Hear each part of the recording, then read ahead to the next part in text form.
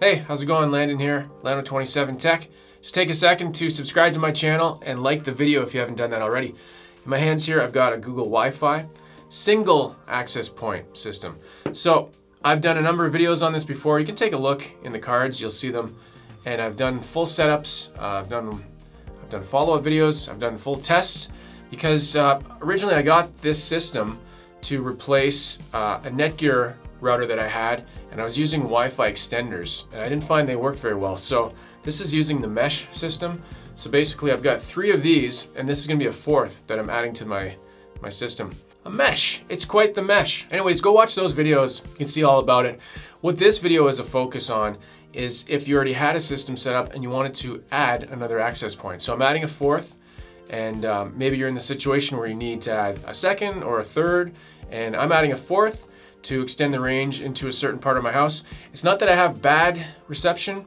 I won't really go into the details of exactly what I'm trying to do. The main point of this video is to just show how easy it is if you want to buy another one.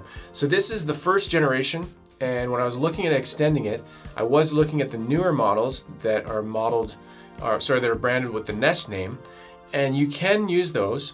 And that also made me discover that there's actually 2 different types. There's the router. The 3 access points I have are actually routers. They also sell just the access point that doesn't have the router capability.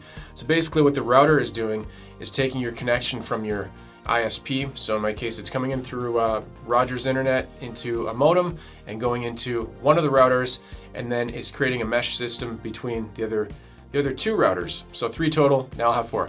This is sounding really confusing, and really what I just want to focus on is showing the setup if you have a pre-existing connection and you want to add one. Why didn't I get the Nest system? It is an improvement over the existing one. It's supposed to have better range and better quality, better speed. You know, all the newer things you're supposed to get with better, newer, upgraded hardware. I didn't feel a need for it. This one is a lower price, and you can still find them. So this is the Wi-Fi system by Google, single access point, 1 Wi-Fi point. Best for smaller homes, 500 to 1,500 square feet. So you saw the intro there. You see exactly what you get with it. You get the power supply, you get an Ethernet cable, and in my case, I don't even need the Ethernet cable. This is basically just getting power. It can be plugged in, and it's going to connect to my existing Wi-Fi. So we'll take a look at that. All right, traveling to the deep, dark dungeons of my basement. I'm just in a far corner in my basement that's pretty far away from the initial router that's coming in with the ISP connected. So all I'm doing is connecting the power supply here, and that's it. It's one connection. I don't have to use any of these Ethernet cables here, and it did come with one that I mentioned. So you plug it in, you get your Google Wi-Fi app. You can see here I've got the 3 Wi-Fi points already. You can see I've got a crazy number of devices, 33. And now what we're doing here is adding a new Wi-Fi point. So go into the settings button, and then down at the very bottom of the screen, add Wi-Fi point.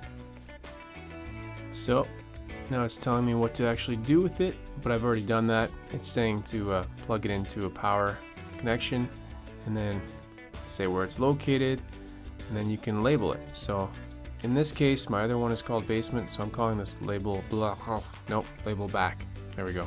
Just meaning the back of my basement. So it's now looking for it. Now it's been a few months since I installed the initial 3-pack of access points. I don't recall doing this step, the QR code. I think you have the option of typing in the code or taking a photo on the base, and there's a sticker that's got a QR code. It's like a serial number. You can see here it didn't even line up, but it found it. Pretty cool. And it automatically detects the device, and then it adds it to your network basically.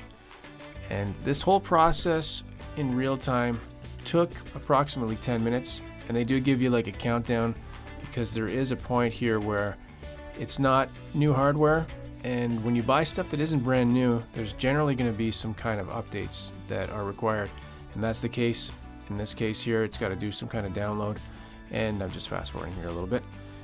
I like that you think you're almost done doing a test for the Wi-Fi, and then it discovers, oh hey, you know what?